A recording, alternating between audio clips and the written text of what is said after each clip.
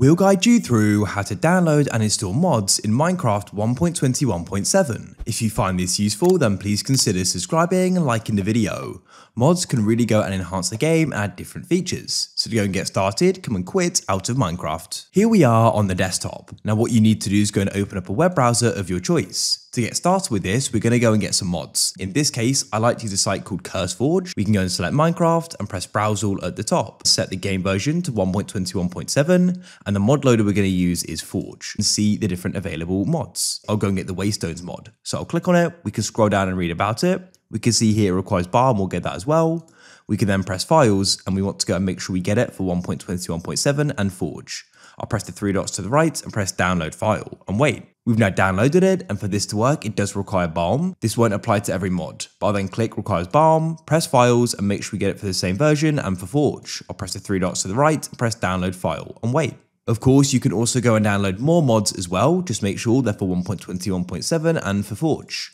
Then what we need to do is go and get the mod loader. That is how we can run mods, and that is called Forge. That's why we got the mods for it. So what you want to do is go and type in Minecraft Forge like so, and come to the site, go to the left, and you can go and press 1.21.7. Here we'll go and see it, and we can press Installer. You're going to go and get taken to an ad wall here. If you see a download button, it's for the ad. To go and start downloading Forge, we'll need to wait for the skip button to appear in the top right. And what we can do is go and press skip and it'll go and download. We've gone and downloaded what we need. Before we get into the install process, a big thank you to the sponsors of this video, Apex Hosting. They're my go-to place for a Minecraft server. They've got so many great features, so if you're interested, I'll put a link down below in the pinned comment and the description. And right now, you can go and get yourself a discount as well. If we scroll down the page, you can start checking out some of their great features, like instant setup, so it's going to be ready to play in seconds when you go and purchase it. One of my favorites is 24/7 servers and support. You can get help for your always online server whenever you need it, amongst many other great features as well. Next, open up your file explorer and come to your downloads. What you need to do is go and find Forge and double click on it as we need to install it. It should go and open like this. If nothing happens or something else happens, then this is because you don't have Java installed. So open up a web browser, we'll come back to Safari and head to java.com. When you're here, what you need to do is go and press download Java for desktops, like so. Download it and install it like any other application. After you've gone and done that, you need to go and return to Forge, right click on it, hover over Open With and press Choose Another App.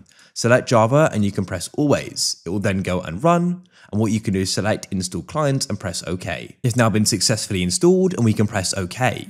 Next, we need to go and open up the Minecraft launcher, which I'll go and do now. Go to the top and press Installations. Then what you need to do is go and scroll down like so, and you need to go and find Forge. Hover over it and press the folder icon to the right. You'll then go and open up, find the mods folder. If it's not there, you can just go and create one and come into it. Next, you need to go and open up your downloads. We can come and open it up like so. Drag and drop what you went and downloaded. I got Balm and Waystones. We've now added them. What we can then do is go and hover over Forge and press play to the right. Understand we're playing a modded version of Minecraft and press play. On the home screen, you should go and see the mods button we can click on and see the mods we've got.